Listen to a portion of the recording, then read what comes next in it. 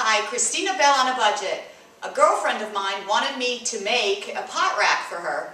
Something that was unique, something that was different, and something that didn't cost a lot to make. Well, what I made was so beautiful, I want it for my home. So I decided to take you along and see how great and how easy and how affordable it is to make a unique pot rack.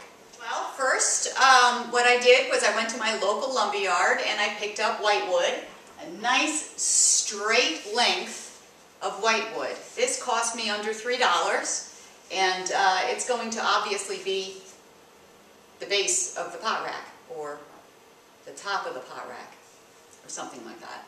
Now the first thing I'm going to do, I painted hers black, high shine black.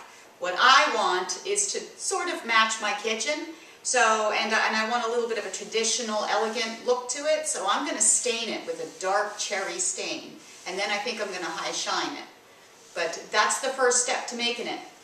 Shouldn't take long. All right, my stain is dry, so what I'm going to do is I'm going to take a tape measure and I'm going to measure in 6 inches from each end, or each edge. And I'm going to go right here. I'm going to mark it. Then I'm going to go down here, and I'm going to go 6 inches, and I'm going to mark it.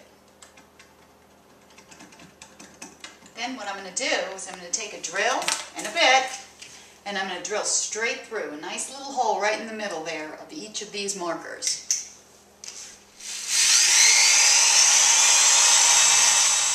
Alright, now what I did was I went to the hardware store and I purchased some eye bolts with nuts.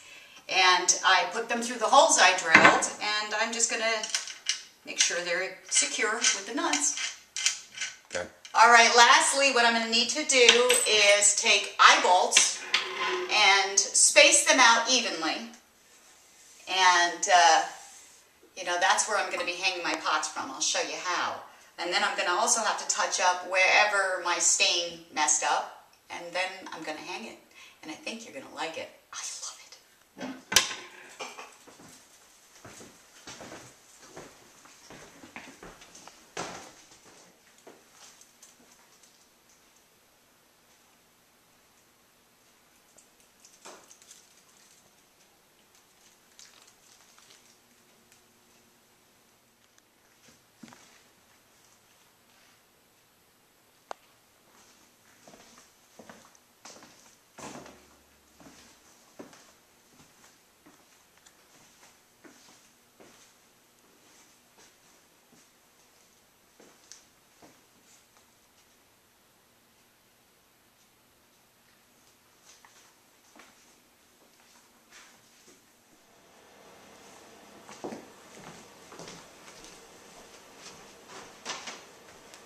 See me here?